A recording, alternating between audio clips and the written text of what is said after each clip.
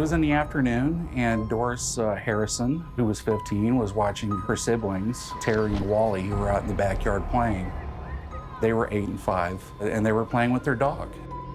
They were enjoying themselves until they smelled something strange.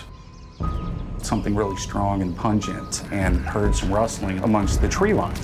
They screamed. Doris looked out the bathroom window and saw a creature.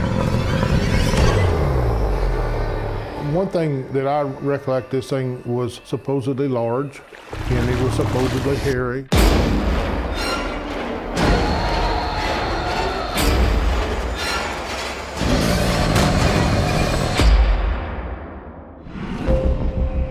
So it was, in 1975, a film crew set out to make a movie about another famous hairy monster, MOMO, Missouri's own monster.